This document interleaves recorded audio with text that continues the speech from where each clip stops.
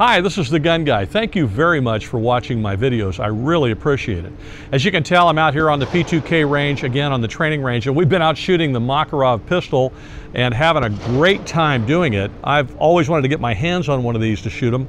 I've held them and picked them up at gun shows and so on, but never got to shoot one until today, and we've been shooting the snot out of it. It's a terrific little pistol. They shoot really well. For a Russian designed pistol, and I'm not picking on Russian designs, except that a lot of the pistols, the Tokarevs and so on, aren't very comfortable to shoot, but this one fits the hand very nicely. It's got a very nice design, sort of modeled after the PP, the Walther PP series. It's bigger, but a lot of it is the same, and I'll go over some of that with you in just a second so you can see what the similarities and differences are. It shoots a different cartridge. It shoots a 9x18 Makarov. Now that's not the same 9mm that you're used to seeing if you own a Glock or you own something like that. The Makarov 9x18 is a shorter cartridge because it's 9x18 instead of 9x19, which is the 9mm we're used to. We'd call it 9mm or 9mm Parabellum or 9mm Luger. Those are all the 9mm as Americans we see all the time. The 9x18 is a specifically Eastern Bloc cartridge, and you'll notice it's shorter than our 9mm and it's a little fatter, so it will not run in a standard 9mm handgun. It will only run in these. And these guns shoot very effectively with that round because they're a blowback type action with a fixed barrel. So they really can't have too powerful a round in them. It has to stay pretty much sub 9mm Luger pressures and cartridge. So the cartridge out of this gun is more powerful than a 380, less powerful than your 9mm that you've got in your 9mm pistol that you normally would carry or have at home. But it's very effective for defensive purposes. I mean, after all, the Russians used it as the primary military and police sidearm in their country from 1951 to 1991. So that's a 40-year stretch.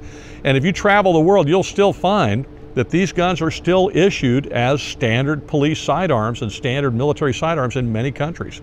And it's because they function very reliably, they're reasonably accurate, and they're reasonably powerful, and they have a reputation for getting the job done. So they're really good little guns. Now, I have noticed some people wanting to carry them concealed carry, and I'll talk about that when I get back after shooting them, after the shooting segment, and why you want to be careful to make sure that the safety is on once the round is decocked. There are a few differences between this pistol and the Walther PP, and you can see them if you look pretty closely. One is the grip angle of the grip. The Walther PP, the grip angle is a little farther back. Another is a little addition that they did on this pistol, which is the slide stop. So you've actually got a manual slide stop on the outside of the pistol. On a Walther PP, you didn't have that. You had to move the slide back with an empty magazine in the gun in order for the slide to stay locked back. And then in order to move it forward, you'd have to take that magazine out, or you'd have to put a full magazine in so you could chamber around and pull back on the slide a little bit and let it go. And that would allow you to lock the slide in the rear position and release it. But it was all internal, it was not outside manual. This is an improvement on the PP design in the sense that you have this external slide stop. So you can, as you would with any defensive pistol, slide the slide back and push up on the slide stop, and that will lock the slide back whether you have a magazine in the gun or not. So that's a nice little improvement. Now, another difference between this and the PP is where the magazine release is. The magazine here on the PP is here, where you would normally expect it to be on an American pistol. But on this pistol, it is the more European old design where the magazine release is down here on the bottom of the mag well, right by the base of the grip. So that's a little difference. And then the other thing you'll notice about this pistol that's different than a Walther PP is the way the safety works. Because on this gun, there is a decocker. You move the safety to the up position, and that decocks the pistol and puts the pistol on safe. Now, the slide won't move, nothing will function until this is swept down, and once the safety is swept down, then the slide will move and the gun will actually function. A Walther PP, the safety works the other way. Down is safe, and up is fire on a Walther PP. This gun is more similar to a 1911 safety, where up locks the slide in position and puts the gun on safe, and down puts the gun on fire and releases the slide. So if you shoot 1911s, you're going to be able to function with this gun very well. It'll work very beautifully for you. Now, in order to take these guns apart, it's a really simple process. First you want to make sure they're empty, which this one is. We've already cleared it with the mag and everything else. And then you want to lock the slide to the rear. So we'll lock it to the rear with our external slide lock.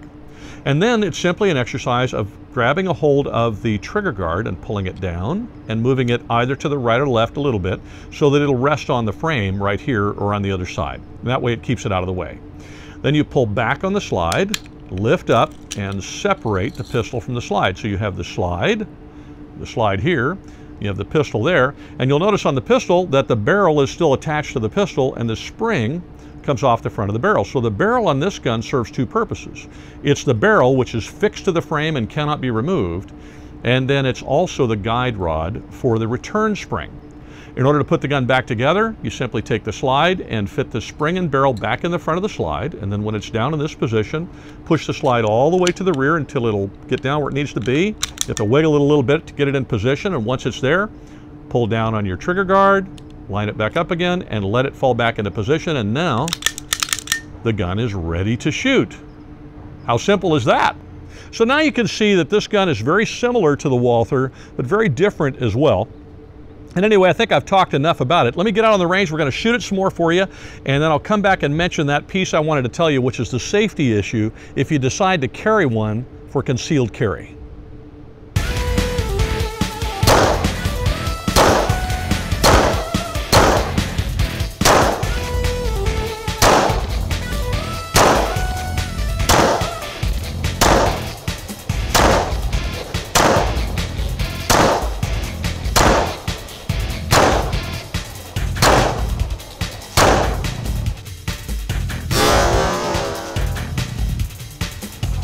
Holy smoke! Wow, this pistol's a joy to shoot, and it's extremely accurate. I mean, pretty much every round is going in a little group that's maybe, I don't know, 1.5 inches high or something. Now, this isn't very far. This is about 5 or 6 yards, but at defensive distances, beautiful. And the trigger is very manageable. It doesn't matter whether you shoot single action, which is what I was doing, or whether you want to use the decocker and decock the pistol and then shoot double action like this. It's a longer trigger press, but it's not, whoops, gotta take it off safe. It's a longer trigger press, but it's a very smooth one. And then the gun runs beautifully after that. So, I mean, I'm not finding anything that I dislike about these pistols. First time I've ever gotten to shoot one, and it's magnificent. So as you can see, they're just a boatload of fun to shoot. I mean, they really are a lot of fun to shoot. There's not a lot of recoil to them. They're very comfortable. The grips are very nice on them and so on. So if you happen to get a good one, and the German ones I can tell you are very nice. The Bulgarian ones I've seen are very nice. And even the other ones that are a little rougher shoot really, really well. And like I said, I've got several students that are carrying them for concealed carry and really enjoy having them and carrying them because they're a real good carry pistol, and they have a long history of getting the job done as a standard issue sidearm. Now, here's the issue I mentioned before as far as concealed carry is concerned. I've run into a number of students that have said they want to carry the gun with the decocker having decocked the hammer on a live round, but the safety off. Now, I want to encourage you not to do that. Get in the habit of drawing the pistol and sweeping off the safety, because my understanding is, and please correct me if I'm wrong, as I've said before, I'm a law enforcement and security firearms instructor, but I'm by no means a gunsmith. But I have been told and I have read that the firing pin design in these guns is free floating. There's no firing pin spring, for example. The pin just rests near the primer. So if you drop the gun and the safety is not on, then if the hammer is struck, it might discharge on you, where if the safety is on, it should keep it from doing that and make it safe if you drop it. So, you know, people will say, well, I've never dropped my handgun. Well, let me tell you, it's happened twice to me. Once when I was chasing a bad guy and the snap came loose on my holster and I heard my pistol hit the cement. I was running through a parking lot and I had to go back and get my gun.